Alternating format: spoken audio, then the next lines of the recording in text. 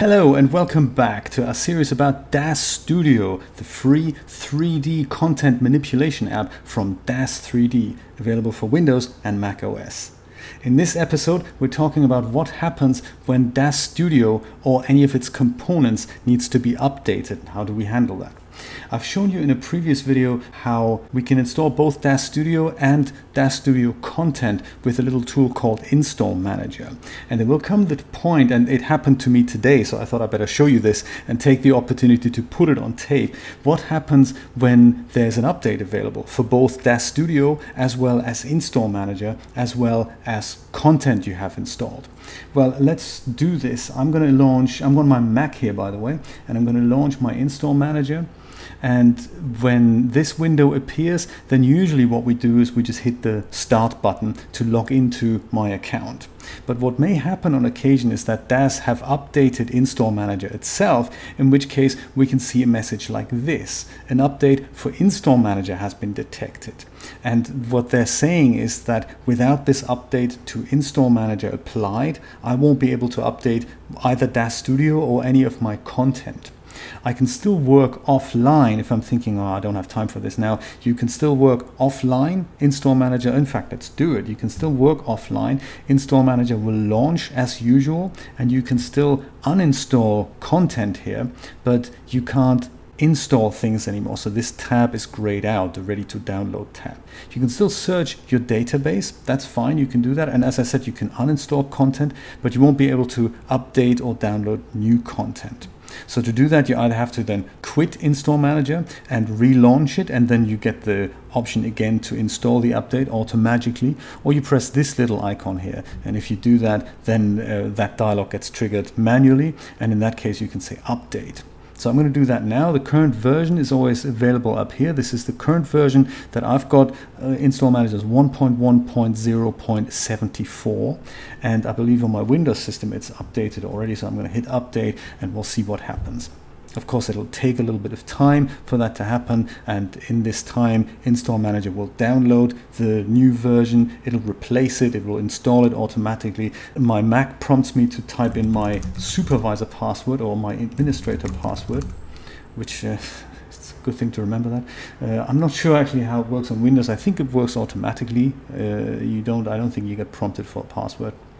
And here we go, things like being uninstalled and then reinstalled, but none of your settings should change. So right now the system is coming back, and my Install Manager has been updated to 1.1.0.100. It's still 32-bit. I explained that before. There's nothing to worry about. So now I should be able to start and launch right in, and then I should be able to see all my kind of outdated components and projects that are in dire need of an update. So I'm on the Install tab here. Let me go to the Ready to Download tab, and here I can see a couple of things. So we've previously only seen this tab here on the Ready to Download tab, this option Products.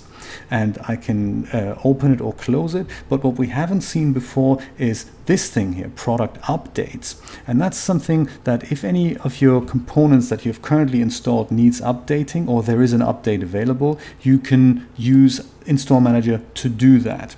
And in my case, I don't see that DAZ Studio itself has been updated, but I do see that both the public beta and the publishing build, the two channels we also talked about, they have an update. So right now, the public is allowed to test DAZ Studio 4.11, and published artists are allowed to test an even higher version. It's still DAZ Studio 4.11, but it'll be something else after that. So they usually have 4.10.0.95 or whatever, and those numbers after the 0.11 or 0.10 respectively, they increase, and the higher the build number, the later the build is, and the more bug fixes and features are inherent in that build. So I can either now tick this box here, this little thing, and then everything that has an update will be updated, which in this case is 1.8 gigabytes. Perhaps I'm not going to do everything here. It's also a good opportunity to uninstall some content if you think, well, DAZ Horse 2 has an update, but I haven't used the Dead Horse for such a long time.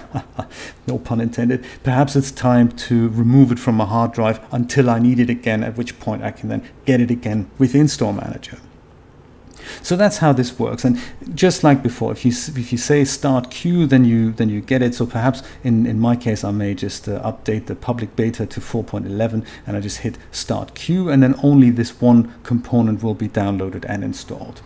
Just like we said before, install after download will take care of that. And then here under the ready to install thing, the tab, the palette, whatever you want to call it, this little tick box here, delete package once installed, will remove it as soon as it is installed, but it won't remove any of the actual information that has been downloaded. So the version information is still there, and Install Manager can still tell when another component needs to be updated, and it checks regularly every time you open it. That was it for updates for DAZ Studio as well as content with Install Manager. Join me in the next video, and if you like this video, then of course please share it with friends, family and total strangers. If you feel generous, you can support me on Patreon. That would be awesome. Otherwise, I will see you soon. Take care. Bye-bye.